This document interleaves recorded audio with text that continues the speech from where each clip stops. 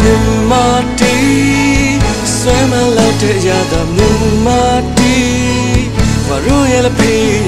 oh tam tuk mati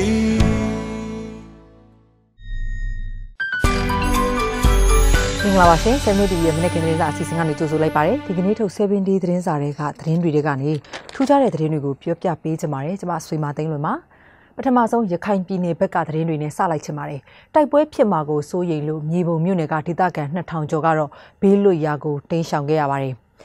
်ဒါဟာမြေပုံမြို့နယ်ဒေသခံတွေအတွက်တော့တိုက်ပွဲကြောင့်ပထမဦးဆုံးအကြိမ်ရွှေ့ပြောင်းရတာဖြစ်ပါတယ်မြေပုံမြို့နယ်ပေါက်တူးတောင်ရွာနဲ့အနီးမှာရှိတဲ့ကြေးရွာကဒေသခံ2000ကျော်တို့ဟာတိုက်ပွဲဖြစ်ပွားမှာကိုစိုးရိမ်လို့နှိစက်ရာကြေးရွာတွေစီထွက်ပြေးတင်းရှောင်ရတယ်ဆိုပြီးဒေသခံတွေကပြောတာပါဇူလိုင်19ရက်နေ့မှာပေါက်တူးတောင်ကြေးရွာအနီးမှာရှိတဲ့မြို့ဝမှာတပ်မတော်ရေရင်စစ်တီတွေနဲ့ရခိုင်လက်နက်ကိုင်အဖွဲ့ AA တို့ကြားတိုက်ပွဲဖြစ်ပွားပြီးတဲ့နောက်တပ်မတော်စစ်ကြောင်းဟာပေါက်တူးတောင်ကြေးရွာနာကိုရောက်လာပြီးတော့အနီးမှာရှိတဲ့တောင်တန်းမှာစခန်းချနေတယ်လို့ဒေသခံတဦးကပြောပါတယ် AA နဲ့တပ်မတော်ကြားစစ်ရေးပဋိပက္ခတွေကြောင့်လက်နက်ထိမှန်တေဆုံးသူဟာ80ကျော်နဲ့ဒဏ်ရာရရှိသူတွေကတော့100ကျော်လောက်ရှိပြီလို့ရခိုင်ဒေသခံအရက်ဖက်အဖွဲ့အစည်းတွေကပြောပါတယ်စစ်ပွဲတွေကြောင့်ပုံနှကျွန်းကြောက်တော်မြောက်ဦးမင်းပြားရသေတောင်ဘူးသီးတောင်မြို့နယ်တွေကဒေသခံတွေဟာတိမ်းရှောင်ခဲ့ရပြီးတော့လူ9000ကျော်ဟာစစ်ဘေးဒုက္ခနဲ့ကြုံနေရတာပါ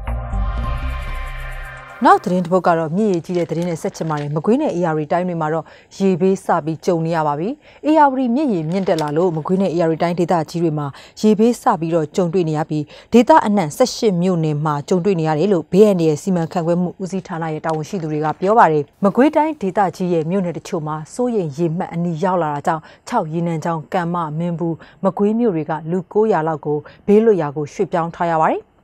်နောက်တစ်ခါ AR တိုင်းဒေသကြီးမှာလည်း AR မြစ်ရေဝင်ရောက်လာလို့မြစ်ကမ်းဘေးဒေသတွေမှာရေဘေးသတိပေးချက်ကိုထုတ်ပြန်ထားပါတယ် AR မြစ်ရေဝင်ရောက်လာတဲ့မမြချောင်းတဘေးမှာရှိတဲ့အင်္ဂပူမြို့နယ်ကြေးရွာအချို့မှာကဘာပြိုမှုတွေဆက်တိုက်ဖြစ်ပွားနေရကြောင်းလူ100ကျော်ကိုဘေးလွတ်ရာရွှေ့ပြောင်းထားရပါတယ်လက်ရှိကာလရေဘေးကြုံနေရတဲ့မြို့နယ်တွေကတော့စကိုင်းတိုင်းမှာခန္တီကတာထီချိုင်ကန့်ဘလူခင်ဦးရေဦးနောက်ရွှေဘိုနဲ့စကိုင်းမြို့မန္တလေးတိုင်းမှာတော့တပိတ်ကျင်းစင်ကူးစင့်ကိုင်နဲ့တတဦးမြို့မကွေးတိုင်းမှာတော့6ရေနံချောင်းကံမမင်းဘူးမကွေးမြို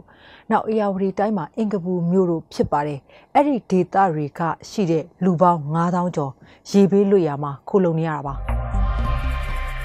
နောက်သတင်းတစ်ပုဒ်ကိုဆက်ချင်ပါတယ်တက်မတော်ခေါင်းဆောင်တွေကိုဒဏ်ခတ်အရေးယူတာဟာအနိုင်ကျင့်တဲ့လုပ်ရဲဆိုပြီးတက်မတော်ဘက်ကတုံ့ပြန်လိုက်ပါတယ်အမေရိကန်အစိုးရဟာတက်မတော်ကာကွယ်ရေးဦးစီးချုပ်ဗိုလ်ချုပ်မှုကြီးမင်းအောင်လှိုင်ဒုတိယတက်မတော်ကာကွယ်ရေးဦးစီးချုပ်ဒုတိယဗိုလ်ချုပ်မှုကြီးစိုးဝင်းနဲ့ဗိုလ်မှူးချုပ်2ဦးနဲ့သူတို့ရဲ့မိသားစုဝင်တွေကိုပြည်ဝင်ခွင့်ကန့်သက်တားမြစ်တဲ့ဒဏ်ခတ်အရေးယူမှုကိုဇူလိုင်16ရက်နေ့ကချမှတ်ကြေညာခဲ့တာပါဒီလိုမျိုးတက်မတော်ခေါင်းဆောင်တွေအပေါ်အမေရိကန်ရဲ့ဒဏ်ခတ်အရေးယူမှုဟာနိုင်ငံအချုပ်အခြာအစိုးရတက်မတော်သားမကပြည်သူလူထုကိုပါအနိုင်ကျင့်တဲ့လုပ်ရက်ဖြစ်တယ်ဆိုပြီးတော့တက်မတော်ဘက်ကတုံ့ပြန်လိုက်တာပါတက်မတော်ဟာလူခွင့်ရေးချိုးဖောက်မှုတွေကိုလက်ခံတဲ့အဖွဲ့အစည်းမဟုတ်ဘဲနဲ့တက်မတော်ဥပဒေနိုင်ငံတကာဥပဒေတွေကိုလိုက်နာဆောင်ရွက်တဲ့အဖွဲ့အစည်းဖြစ်ကြောင်းနဲ့နိုင်ငံကြီးတွေဟာလူတစ်မျိုးမလူတစ်မျိုးလှုပ်ဆောင်နေရဲဆိုပြီးတော့မနေ့တုန်းကကျင်းပခဲ့တဲ့တက်မတော်သတင်းမှန်ပြန်ကြားရေးအဖွဲ့ရဲ့ဒီသတင်းစာရှင်းလင်းပွဲမှာအခုလိုမျိုးပြောခဲ့တာပ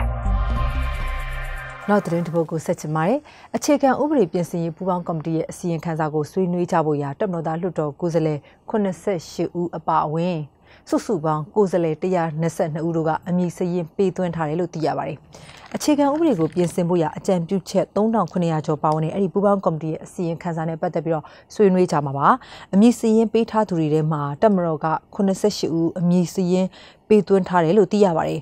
နောက်ပြည်ခိုင်ဖြိုးပါတီဝင်ကိုယ်စားလှယ်29ဦးလည်းပါဝင်ဆွေးနွေးကြမှာဖြစ်တယ်လို့ပြည်ခိုင်ဖြိုးပါတီရဲ့ခေါင်းဆောင်ဦးတောင်အေးကအတည်ပြုပေးပါတယ်ပြည်ခိုင်မျိုးသားပါတီကတော့9ဦးနဲ့ရှမ်းတိုင်းရင်းသားများဒီမိုကရေစီအဖွဲ့ချုပ်ပါတီက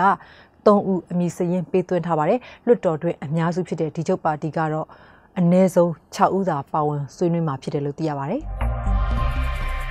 ်နောက်သတင်းတစ်ပုဒ်ကိုဆက်ချင်ပါတယ်အာဆင်နယ်ဘောလုံးအကယ်ဒမီမှာမြန်မာလူငယ်9ဦးကာလာရိုတင်တန်းတက်ရောက်နေပါတယ်အင်္ဂလန်ပရီးမီးယားလိထိပ်သင်းကလပ်အာဆင်နယ်အသင်းရဲ့ဘောလုံးအကယ်ဒမီမှာမြန်မာလူငယ်9ဦးကကာလာရိုတင်တန်းသွားရောက်တင်ကြားနေတယ်လို့ Lucky Home ဘောလုံးအကယ်ဒမီရဲ့တာဝန်ရှိသူကပြောပါတယ်အဲ့ဒီတင်တန်းကိုမြန်မာ International Science Academy ရဲ့ကျောင်းအုပ်ကြီး Mr. Michael ကအာဆင်နယ်ဘောလုံးအကယ်ဒမီနဲ့ချိတ်ဆက်ပြီးတော့မြန်မာလူငယ်တွေကိုခေါ်သွားတာပါဒီလူငယ်ကစားသမားတွေဟာဇူလိုင်15ရက်နေ့တုန်းကလန်ဒန်မြို့ကိုထွက်ခွာသွားခဲ့ပြီးတော့အာဆင်နယ်ဘောလုံးအကယ်ဒမီမှာ2ပတ်ကြာတင်တန်းတက်ရောက်မှာပါမြန်မာနိုင်ငံကိုတော့ဇူလိုင်31ရက်နေ့မှာပြန်လည်ရောက်ရှိလာမှာဖြစ်ပါတယ်